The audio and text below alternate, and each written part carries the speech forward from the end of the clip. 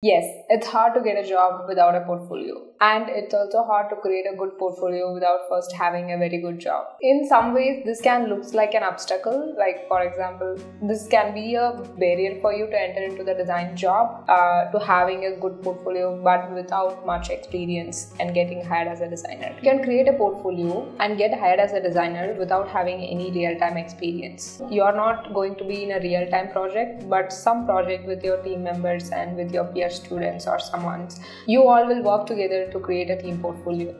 So that is what is being done in the institutions and others. That's the same thing we are going to do if you're self-teaching yourself the UX UI design. In most of the companies, the basic filtration, that is, they are not going to judge you with all the abilities that you have, but with a piece of paper, that is certification that you're going to own. This happens in almost all the fields. At least you should have a degree or a certification, even though you could have a knowledge or not, but still you should have a bachelor degree or a master's degree to attain some position in a company. So this is the basic criteria for getting into any job which is related to IT. Then coming to design, you can either have a bachelor degree in design or in any other program, but based on your education, on your experience that you had related to design, they are going to give you a job as a UX designer, UX UI designer. I'm into the list now that we are going to cover today. Where to find UX UI related projects if you haven't done any paid or professional UX UI work. Number 2,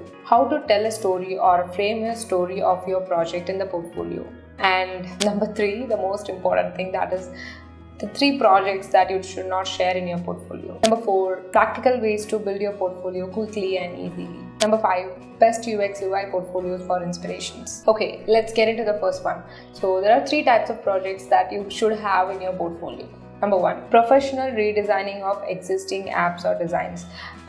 This is not a must-have project. You can have if you have already done, or if you got some really very good idea to change or enhance a product which is already existing. Do that only if you have such kind of idea, or else if you are going to just change the UI, don't do it, please. That's going to be a drawback for you, because if there is no much feature enhanced, new innovations and creativity is not going to be there in your application, in the redesigning application, then it's not going to work out.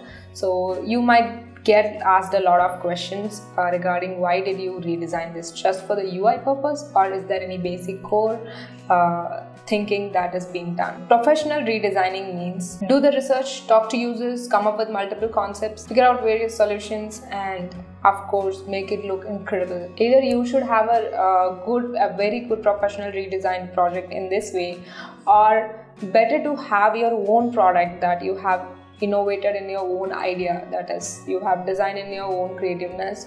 That will create awareness among people who are going to review this, because they will also think, okay, this is not there, this was not there, this is not an existing solution.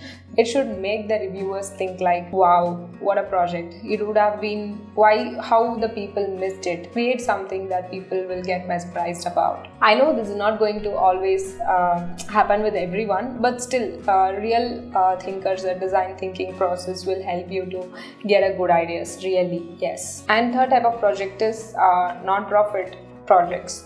It's a kind of it's not a kind of freelancing, but you're volunteering yourself to build a product with the help of your designs, and maybe you can contribute a bit more on design process as well. That is where a non-profit freelancing type of design projects will work out. So you can team up with anyone, or if you really want to work with a team and build something for community, do that, of course. Like maybe you can check on with non-profit organizations if they need some applications or designs to introduce an application for the people, for the community. You can help them by doing that. You can add that in your portfolio. That will also create a good impression on yourself. Okay, now done with the project, what kind of projects we need to do. Okay, now number 2, what we are going to see here is how you can frame a story about your project in the portfolio.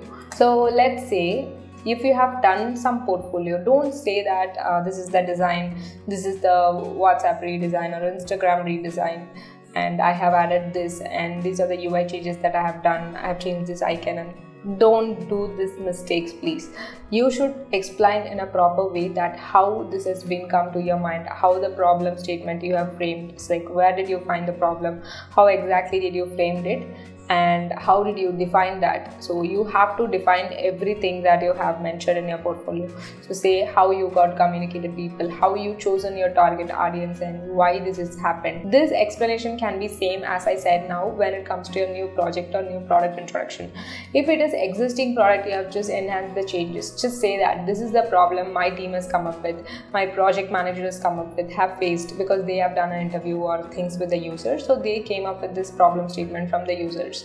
So from that I have taken up to give it a solution and justice for that, and add a few more things about your project, like our research had some sort of surprising steps, and you can also add something like we have came up with all these concepts but chosen this one because of this reason. So you have to build up a story throughout the journey that you have done. Don't explain or don't directly jump into conclusions. This is a problem that we have faced, this is the solution. Only if there is a time crunch of like 2 to 3 minutes or 5 minutes left, do this. Like if you are given with some timeline to finish off, based on that you can explain. Otherwise you have to explain in a proper manner. Even a 6-year-old child should be able to understand. Okay, why I'm saying this, we all know that few of the steps that makes really the story interesting. If we are watching a film, if there is no villain, there is no fight, there is no struggles, or there is no hardness that's going to happen, then the movie is going to be sometimes boring, right? In that case, we have to make it interesting while even explaining about your project. Think that your project is a story for you. A good design write-up will have all the trade-offs, the options they have, the market, the revenue constraints, the problems, and finally the final design. So it feels very interesting throughout you explain it. Then the next one, 3 projects you should never put in your portfolio. Number 1, projects ended poorly. So for example, you haven't find yourself that interesting, and it might not be, just for the sake of having something in your portfolio, don't put anything. Number 2, usually ideated projects without any innovation. As I have told earlier in the first point, as I have mentioned, while redesigning any of the application, you should consider that you should implement any of the innovation or creativity into it, so that only there is a usage of redesigning an application, or else it won't worth your time to just change the UIs. And number 3 is projects you won't do it again. So if you feel like that, I don't touch this project again because I hate it, so don't do such projects, because whatever the projects that you're doing, you might be able to redefine it or redesign it, or anything can happen in the future. If you feel that way, I don't want to touch this again, then don't have it there in your portfolio. Because why I'm saying this is, you don't find a proper explanation while if someone asks you to review that, if someone asks you to explain it, because you don't have a proper explanation to it, whatever you have done in that. There are few of the website builders that excels at portfolio. Maybe you can check Squarespace, Samplice, and maybe Webflow. If you got to know about this, you can build your website portfolio in these platforms if you want to. Soon I'll be discussing few of the best portfolios that you can maybe have as an inspirations.